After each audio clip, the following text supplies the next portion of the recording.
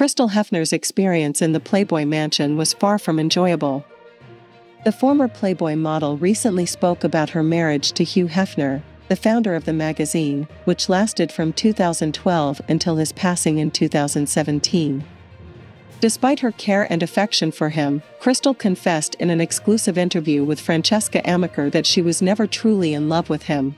She explained, "It's difficult to be in love with someone who desires multiple partners in the bedroom and only prioritizes their own needs and desires." Reflecting on what occurred behind closed doors, Crystal described her marriage as extremely traumatic. She revealed, "It was emotionally abusive and highly restrictive.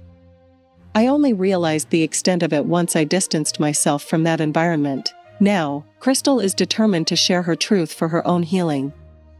In her new book, Only Say Good Things, Surviving Playboy and Finding Myself, the 37-year-old delves into her time as a Playboy bunny and her personal journey towards self-love following Hugh's death at the age of 91.